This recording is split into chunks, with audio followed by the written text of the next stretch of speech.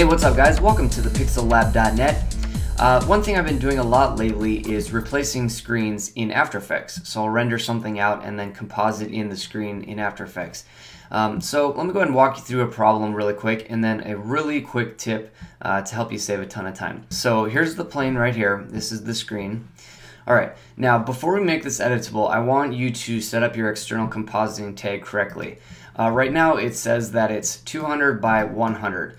And that is going to be how it brings this solid into After Effects. But 200 by 100 is not the dimensions of this plane right now. So what we can do is go into the plane, and in the width and the height, what we can do is just copy and paste these into the external compositing tag. So if we copy that, go to the external compositing tag, paste that into the X, and then go back to the plane, copy the height, and we'll go back to our external compositing tag and paste that in to the height. Now when it brings it into After Effects, we will have something that's 24 by 42, which is the exact size of this plane. So that'll set that up perfectly. So this is the way the screen is set up right now. Let's go ahead and save out this frame.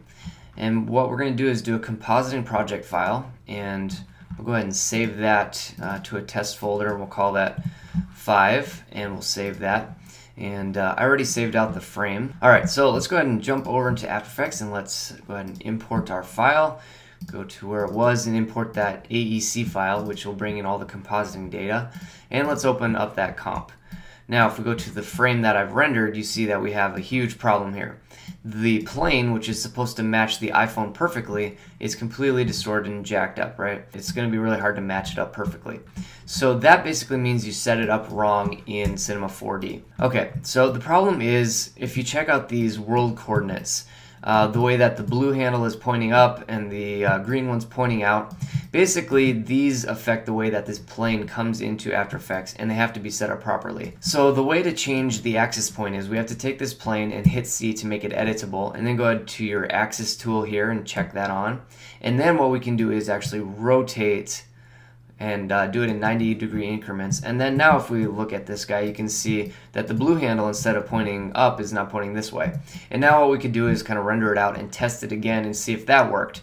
The problem is there's a lot of combinations that might work. So here's your quick tip for the day, and it involves this guy right down here. This is the world axis system, and this is the way that After Effects interprets all the data of your scene as well. So basically your plane needs to be matched up with this guy right here. So if we go ahead and kind of rotate around this guy, you'll see that our world axis is rotating with it. So you can see that the blue needs to be pointing back in Z-space and the green needs to be pointing up. So now we have a quick reference to show us exactly what our axis point needs to do. So let's go ahead and hit rotate. We'll, oops, got to make sure we're in the right mode here. Go ahead and rotate it 90 degrees up and hit E so we can see our handles again. You'll see that the green one's now sticking up, but the blue one's sticking to the left. So we need to rotate it one more time. Go ahead and flip it 90 degrees that way. And now if we check it out, you'll see that the right is red, pointing back is blue, just like this one, and up is green.